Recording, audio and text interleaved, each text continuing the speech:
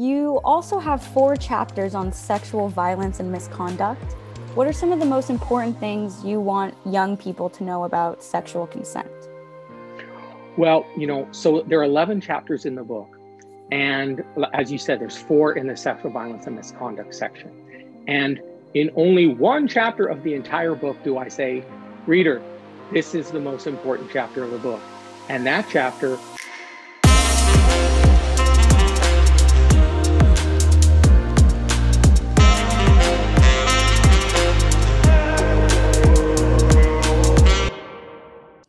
Hello, and welcome to the 4th episode of Make Today Well Live the podcast.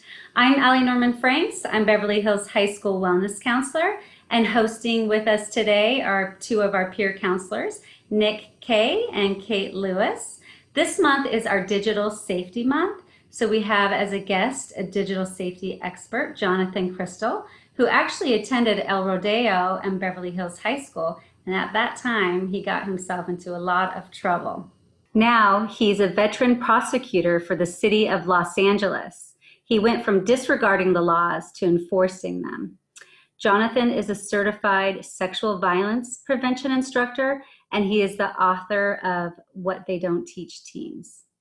Hi, my name is Kate Lewis. I am a junior and peer counselor at Beverly Hills High. Jonathan, thank you so much for joining me and Nick here this morning. And I want to start off by asking, why did you write the book, What They Don't Teach Teens? And out of all the topics that you cover, which one is the most urgent or critical for teens to understand?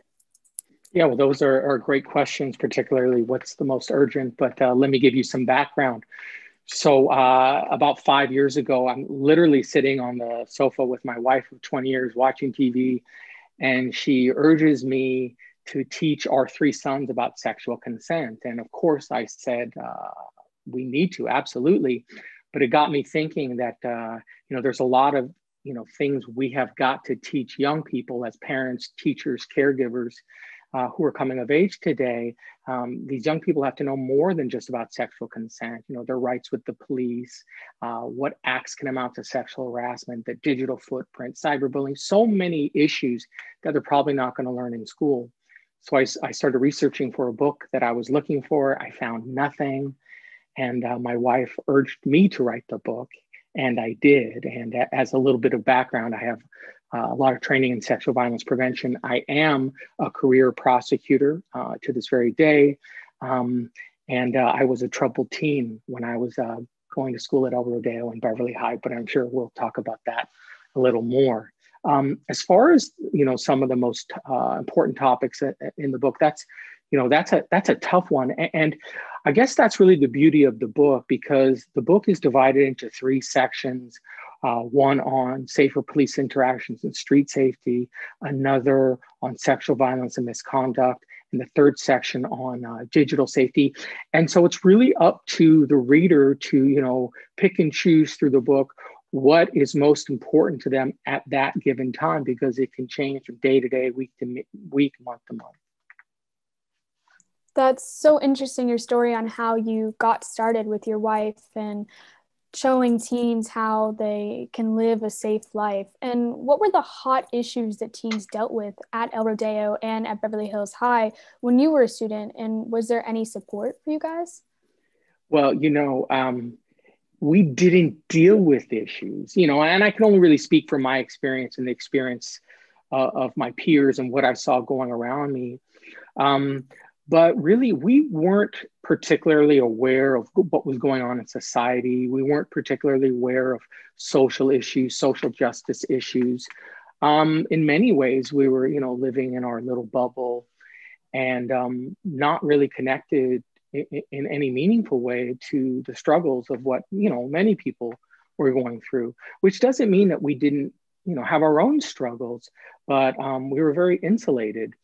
And, we didn't have the appreciation. I think, young people coming of age today, you all are pretty smart and savvy and understand what's going on around you in the city, in your state, in the nation, and even in the world in a way that my generation never was.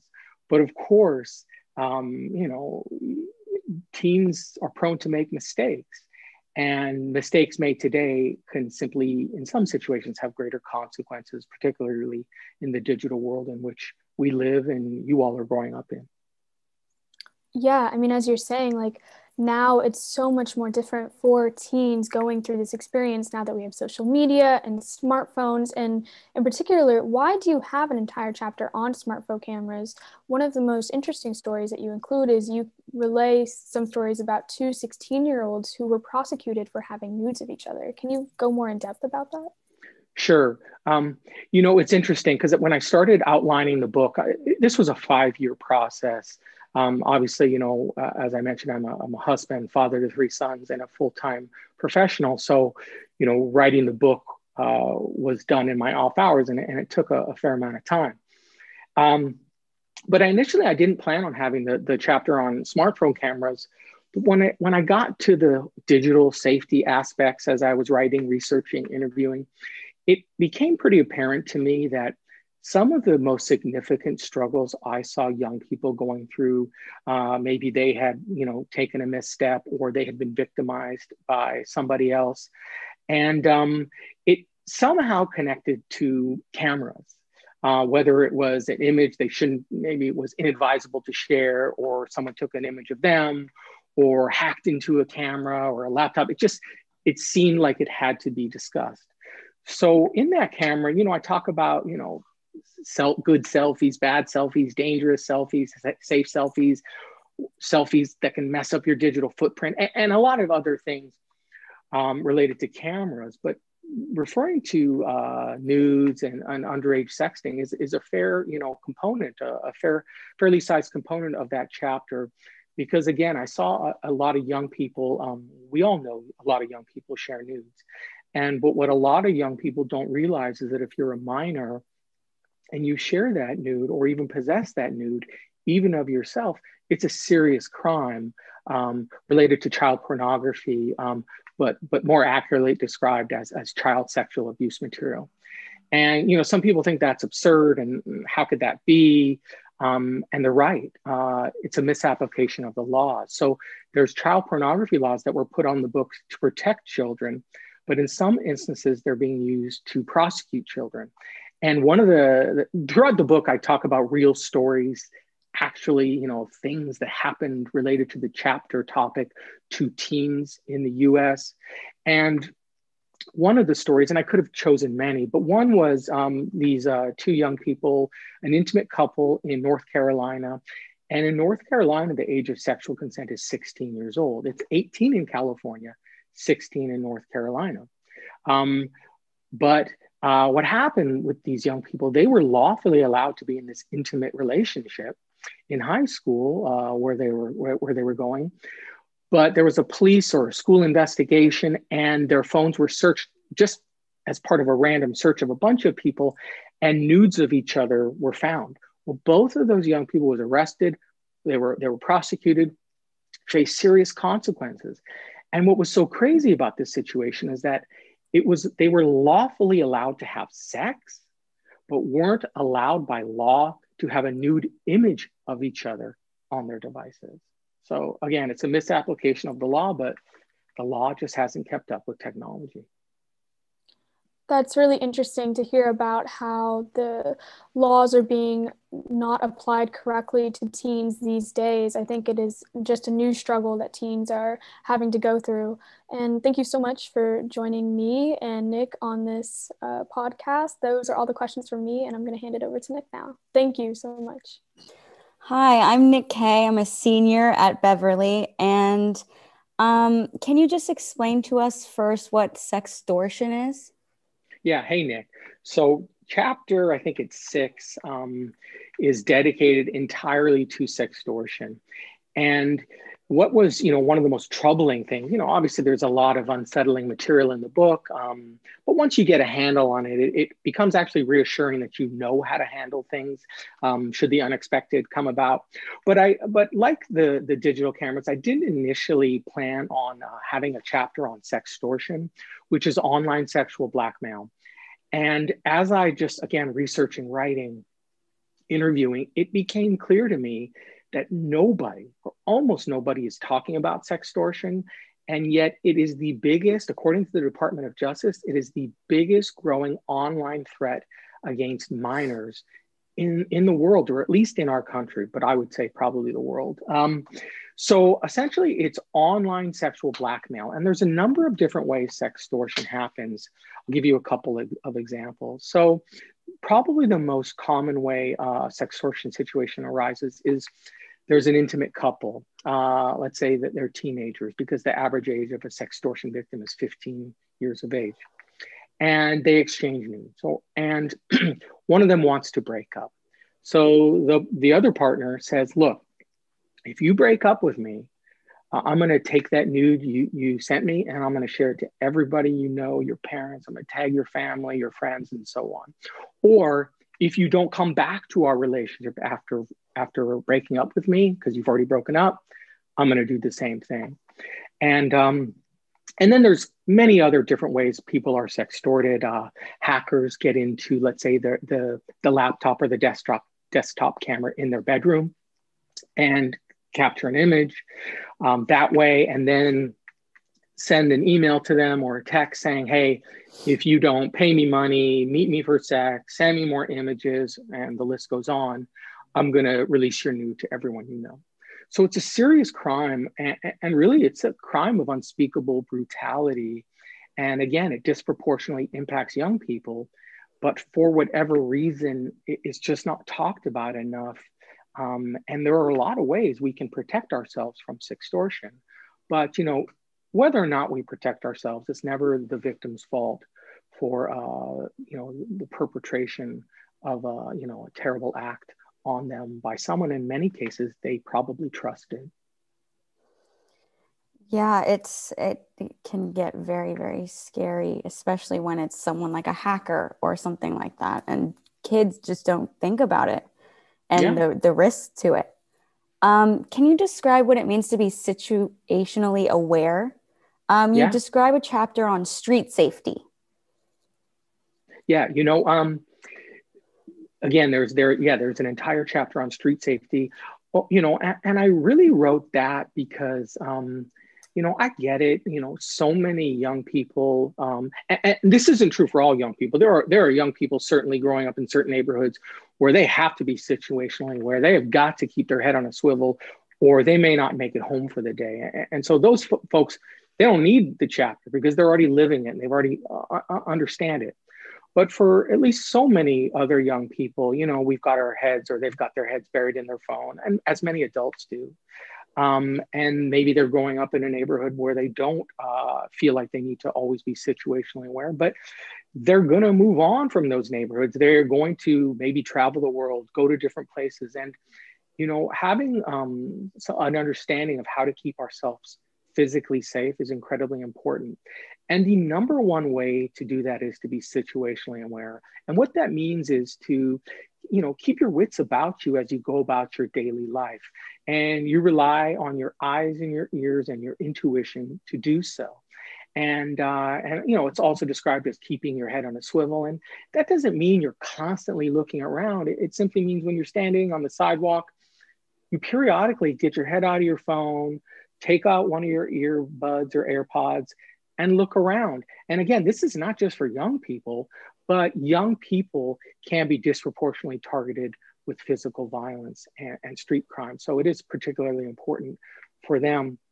And some people say situational awareness, who don't understand it, say that it's, it's about being paranoid, but it's not whatsoever. It's about essentially knowing that it's very, very unlikely anything's going to happen to you, but things happen. And no victim in the history of victimhood ever thought they'd become a victim. And one of the most important ways to stay situationally aware, as I relay in the book, is pretty simple stuff. When you walk into a restaurant, a bar one day for older or for younger adults who are of age, a new school, a hotel, find one emergency exit, just one. And what, I've seen from, the writing, reading, interviewing, researching, is that it can be really, really hard when there's mass panic from a natural disaster or a man-made disaster to find the emergency exit. But it's really easy to find when you walk in. It takes 2 seconds. And that's what I tell my own boys. Look, guys, don't walk around with your head in your phone. Take one of your earphones out. But, you know, when you walk into a new place, know where one emergency exit is, because that can really help you if the need arises. It's very smart to remind kids to take their heads out of their phones when they're walking. I mean, I catch myself sometimes staring for too long at my phone, and I'm like, where am I? I don't know where I walked to. We all do that sometimes. We all do that. Exactly. But, you know, it's one of those things where the more you practice situational awareness, it becomes second nature. You know, when I go into, I told my boys, again, none of these, it's very unlikely any of these things are going to happen to us, but they are going to happen to someone. And what I say to my boys, look, you know, when you walk into a restaurant, I hope you notice an emergency exit, but keep in mind that in most restaurants, there's an exit through the kitchen. Most people don't know that. But if all else fails and something bad's happening in a restaurant, there's probably going to be an exit through the kitchen. You included a story about a 15-year-old who fought off an attacker. What happened? Yeah, so there are countless stories like that. And in the chapter, that relates to one of the sections where I talk about street robberies for your stuff or street robberies for you. Of course, God forbid any of these things would happen to anyone. So in the beginning of that chapter, you know, I discuss and I interview law enforcement folks about, you know, what to do if someone wants to take your iPhone, your wallet, your purse, whatever it is. And the consensus, more detail in the book, but the consensus is, you know, those items are replaceable. You aren't, and you should never fight an attacker for a material item. And, you know, I teach all the material in my book to young people in person, and of course, these days via Zoom. And I always ask for a show of hands. How many of you, you're walking down the street and someone grabs your iPhone and takes off running? How many of you would give chase? And I'd say about 40 to 50% of the hands go up. And I tell them, wrong answer. You know, what many people don't realize is even if you just see the guy or the person who took your phone, they probably have an accomplice that you can't see, and they're you know, hiding. So you're gonna put yourself in a really dangerous situation if you give chase. And then we transition in that chapter to, okay, the bad guy doesn't want to take your stuff. The bad guy wants to take you. What do you do? Because these are terrifying situations, and situations understandably that are unsettling and that we typically don't think about. But in the event one of these things happens, now that time is not the ideal time to be thinking about it and coming up with a plan of action. You want to come up with a plan of action in advance. So in a scenario like that, the perpetrator is probably going to say, you know, put a gun or a knife to you and say, you know, get in my car or I'll kill you, or don't scream and you won't get hurt.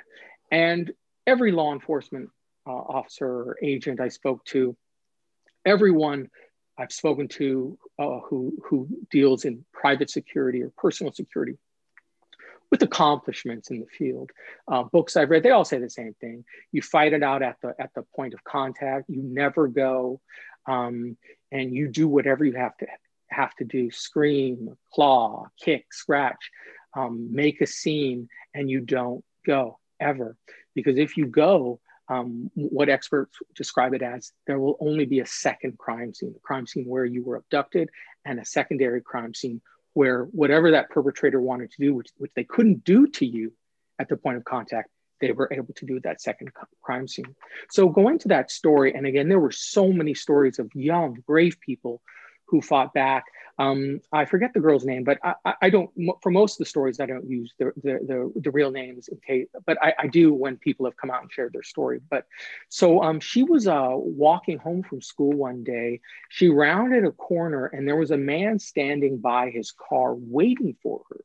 He grabbed her and he threw her in the car and was trying to, you know, abduct her and drive away. Well, she just put up one heck of a fight and fought back every single way she could, so much so, squirming, fighting, scratching, screaming, and that at one point she was trying to get out of the car and all he could do at that point was reach for her boot, and he pulled it off and she took off running.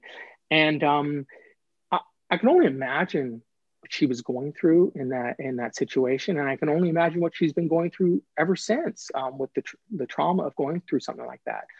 But it's fair to say that had she not fought back, the situation could have been imminently worse. You also have a few chapters on police interactions. Can you elaborate a little more on those? Oh, sure. So there's 2 chapters on police interactions. There's the first chapter on knowing your rights under the 4th and 5th Amendments. And what that means is, do you have to answer the police questions? Are they allowed to search your stuff? Can they go in your home, in your car, and so on and so forth? And the second police chapter is on safer police interactions. And that means, what do you do and not do when you get pulled over, when you're driving or on foot? And I like to point out that the second chapter is called Safer Police Interactions, not Safe Police Interactions, because we certainly know that there are some situations that no matter what you do for people, particularly for people of color, that it can't be safe, that they've done nothing wrong and they are mistreated, they're physically harmed and sometimes killed.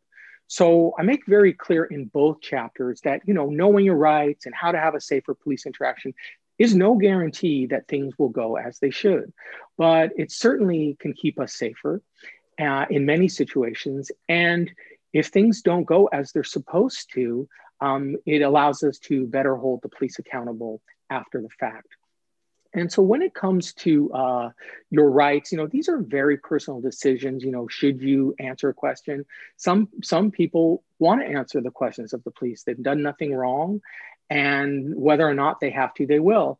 Others don't want to answer the questions of the police because, one, they may not be, in many instances, they're not legally obligated to, and they're afraid that they're going to be mistreated. They're going to, the police are going to allege that they did something they didn't do, and so on and so forth. And so, I can tell you what I've shared with my own sons, and it's very personal. People feel differently about it, essentially. And again, people have their own opinions, but my opinion is to my sons, if you've done nothing wrong, talk to the police. But the moment you think they suspect you've done something wrong, don't say another word. Now, and I give language in the book of suggestions for how you should assert your rights in a way that's respectful and maybe hopefully won't trigger anger by the police, of course, but there's no guarantee. But it's not easy to do. But people are entitled to do it. Young people have the same rights as adults.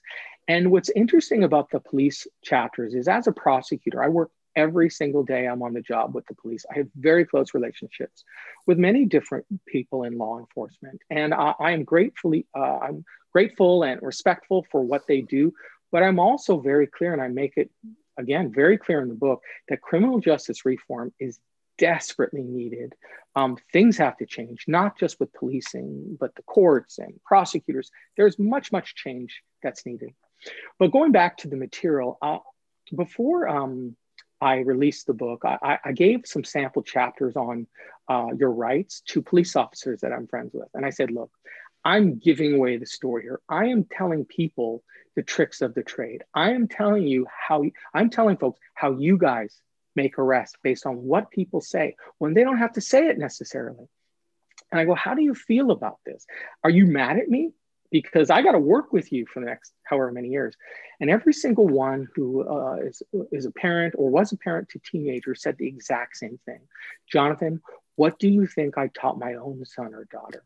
And that really resonated with me, that, if prosecutors are teaching our children this, police officers and many others, it's something all young people ought to know.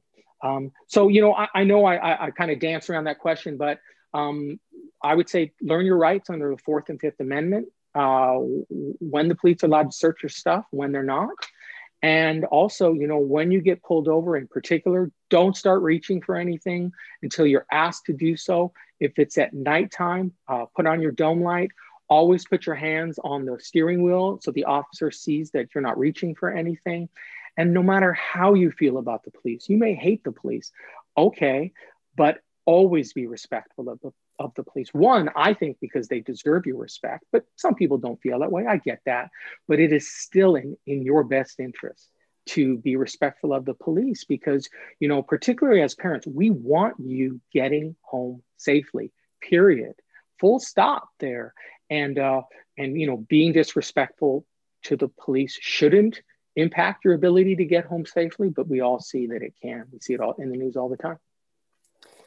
I think it's amazing that you added all of our rights into these two chapters, because a lot of us don't know, exactly what the Fourth and Fifth Amendments say we have the right to do in those situations.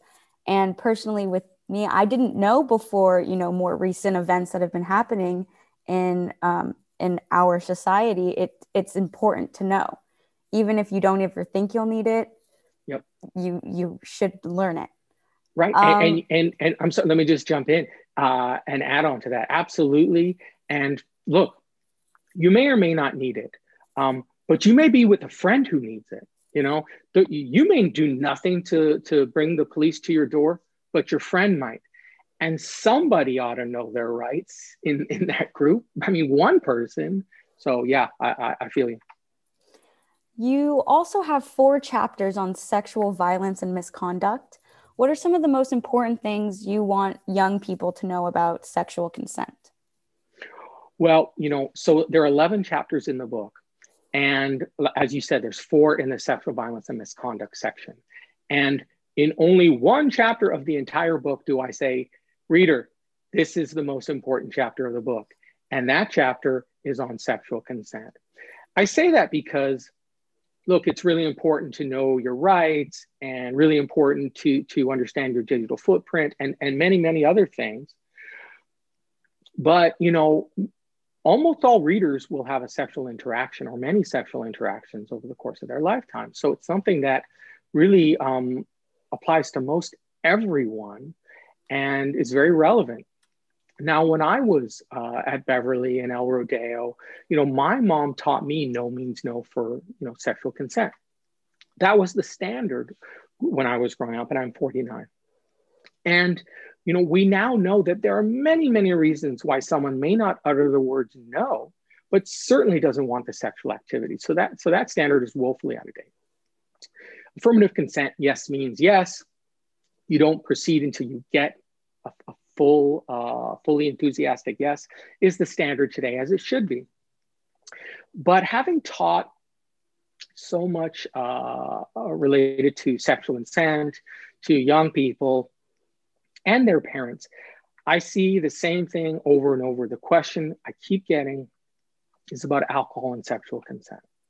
And that is a point of confusion for many people. And I really understand. And I spend pages in that chapter just talking about alcohol because I hear about it so much. So I wish there was like a hard and fast rule that I could, tell everyone, here's the bright line rule. But, it can be confusing because for adults who are legally allowed to consume alcohol, you can have a consensual sexual interaction after some amount of consumption of alcohol. And so we see that and we know that. Now, when it comes to folks that are underage and they're alcohol and they're new drinkers, it can be, even more confusing. So the first piece of advice I give is, 1, I know it may be easier said than done, but if you or someone you want to hook up with has had any alcohol, when I say alcohol, I mean any intoxicating substance, even if we're just talking about alcohol, don't hook up. Save it for another sober day. It is in your best interest. It is in the prospective partner's best interest to have no hookups when there's any alcohol whatsoever involved. Now, like I said, that's ideal, but in many situations, I fully understand it's not realistic. I mean, I was a teenager. I don't think it was that long ago, but where you all may disagree. And so the next piece of advice I give, and again, I'm paraphrasing here, there's a lot more in the book. I say, look, we all know when our friend would be too drunk to drive, right?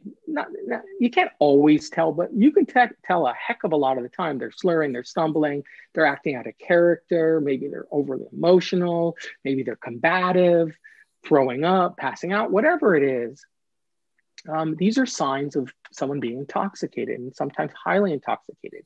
Now, if your friend were like that and said, hey, Nick, hey, Kate, I'm about to drive home, you'd say, no way, I'm taking your keys. You got to Uber. I'm going to get you home safely. And it's no different than a sexual interaction with someone who's highly intoxicated. If they're too drunk to drive, they are too drunk to hook up with. They cannot give you consent. And that's what many people don't realize. A drunken yes is not a yes at all. It's a yes they don't have the ability to give by law. But this isn't just about laws. This is about, of course, doing what's right. And so if someone's too drunk to drive, they're too drunk to hook up. If you're too drunk to drive, you're too drunk to hook up. And really, it's about respect. And it's about, treating people the way we want to be treated, and making sure that all of our sexual interactions are enthusiastic, are sober, and are mutual as far as the interest goes. And consent can always be withdrawn. And that's the last thing I'll say on this without any further questions from you. It's not just young people who have questions about this. It's adults too. Like I said, I teach this subject to parents. And I always like to point out that, someone can revoke their consent even when they're naked. Even when both people are naked, consent can always be revoked. And I will say there have been a number of situations where adults haven't completely understood that. I think you guys, teenagers, really, I hope they always abide by that, but I think they generally understand it. But, parents, we grew up at a different time, and sometimes those messages and those myths and mistakes are still with us. So consent can always be withdrawn. Thank you so much. Consent is something that everyone has to learn and should know, always. We are coming to the end of our interview. Is there anything else you would like people and students and everyone watching this to know about your book? I would say not just about my book, but one of the things I talk about in the book is, for young people to finding someone to talk to if they're ever in need. And, as a troubled teen, I had a lot of struggles growing up, and Beverly High didn't have NormanAid when I was there. And, I really could have used it. I needed somebody to talk to. I didn't feel like I could talk to my parents. So I urge young people in the book, if you're suffering, please don't suffer in silence. Don't suffer alone. There are people who want to help. Hopefully it's your parent, but not for everybody. Maybe it's a family friend, a coach, a counselor, NormanAid. Don't suffer alone. There's people who will have your back. And it's hard for things to get better when you're not sharing it with people and seeking the help. Thank you, Jonathan, for joining us today. It's really been a pleasure to have you on our podcast. I want to give a huge thank you to Michael J. LeBeau for sponsoring us each month, as well as to Beverly Hills High School PTSA and Beverly Vista PTA for your ongoing support. And of course, a huge thank you to KBEV for producing our show. I hope you all tune in next month. Next month, we will be talking about how to de-stress and relax before finals and before the holidays. Have a good day, stay safe, and remember to make today well lived.